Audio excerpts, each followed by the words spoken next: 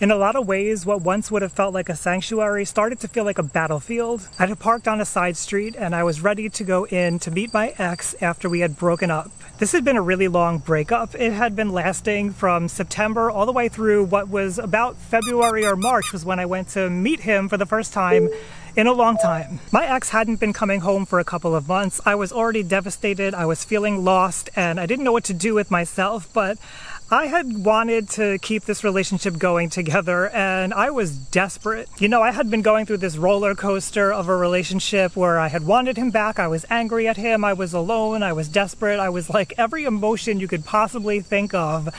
And by the time we got to about March, I think is when I went to meet him, like I already knew he was dating somebody else. I knew that he didn't want to be with me, that was clear, but I just couldn't imagine letting go of 6 years of my life. By the time it came to meeting my ex, I knew. I wasn't naive. I knew that he probably wasn't the person that I thought he was while I was in the relationship with him.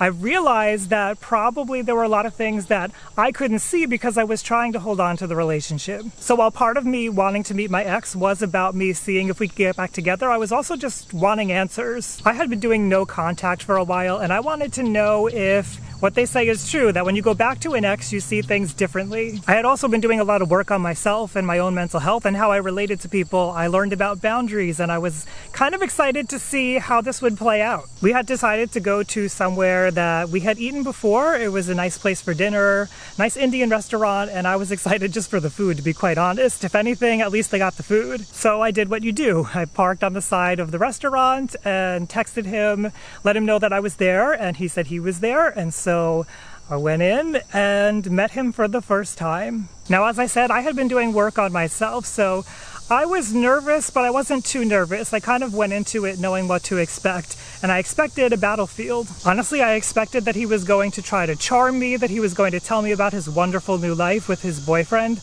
Pretty much that's what happened. I knew better at this point than to expect him to try to get back together with me or to try to make me feel important or loved or acknowledged, because that had been happening for the past 6 months or so, so why would it happen now? It was a bit surreal to be in this restaurant that I loved with somebody who I used to love, in the dim, dark restaurant with these beautiful fragrances around me, with not a lot of people, but the people who were there were cheery. I guess it felt weird because this time I was in control. This time I had coping skills, and I was not going to let him guide the way things went. I was on guard, and I knew what I was looking for. I was looking for clues that were going to help me decide what to do next, where to go from here after this dinner was over. I wanted to see if he had changed at all. Did he learn anything about boundaries? Did he learn anything about himself? Was he going to keep trying to be better than me, be above me, put me down, frame things in a way that I was a weak person?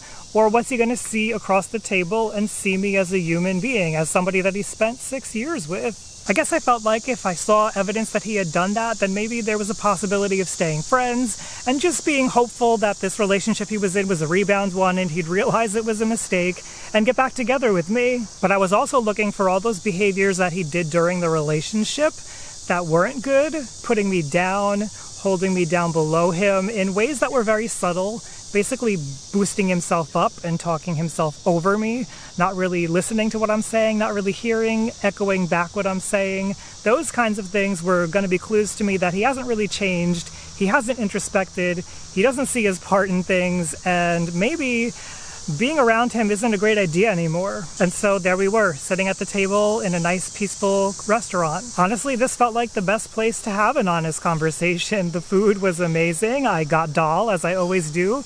I'm vegan. I don't think dal is always vegan when it's made traditionally, but when you go to an Indian restaurant here, you can usually get dal vegan, so that's what I went for, and I was so happy about that. Well, as we went through dinner, we went through the usual chit-chat, you know, catching up on mundane things like how is work going, what's going on with your pursuits, how was the vacation that you went on in his case with the new person he was with. And you know, I tried to do my best to just kind of like listen, and I'm not really somebody who talks about myself that much. As much as it may seem here on YouTube, I generally like to listen, although I do get passionate and I do like to talk about things. But in this case, I was listening. In this case, I was wanting to hear information, so I mostly kept quiet to see what he would do. And truthfully, pretty much as predicted, what he did was talk up everything going on in his life.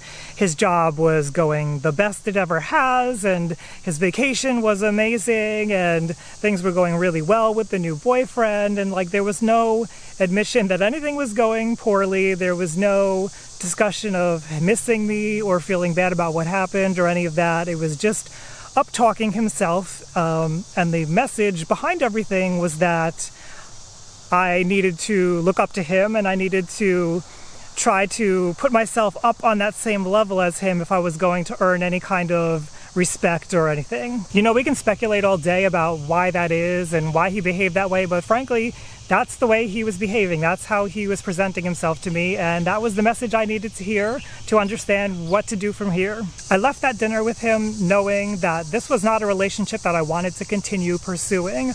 I had thought that I wanted to save this relationship. It had been months during the breakup that I was so desperate and wanted so badly to stay in a healthy and happy relationship with him. But I realized after this dinner that was never going to be possible. Not for a long time anyway, and certainly by the time of making this video now, not something I'm interested in anymore. Meeting with an ex after a breakup can be intimidating, it can be scary. I'm not gonna lie, when I pulled up to that restaurant, I was nervous, and even after I left I was nervous, and I need to kind of like calm myself down after that and analyze what happened with a clear head. And that's really what I would tell anybody who's going to go out and meet their ex after a breakup, is make sure that you have the coping skills to be able to deal with that. Make sure that you can keep a level head. You know, I was somebody who dissociated a lot, and I needed those skills to keep myself from dissociating so that I could even remember what we talked about and remember what happened and look at his body language and look at the way that we talked and see the interaction for what it was rather than being spaced out in my head, not able to remember anything. I think it was also really important that I knew what I was getting into, that I knew where we were going, what we were doing, how long we were doing it, and what I wanted to see. What was I looking for? What was I doing it for? What was my purpose of meeting my ex? Are you thinking about meeting with your ex? Is there something that you're apprehensive about? Let me know down below in the comments.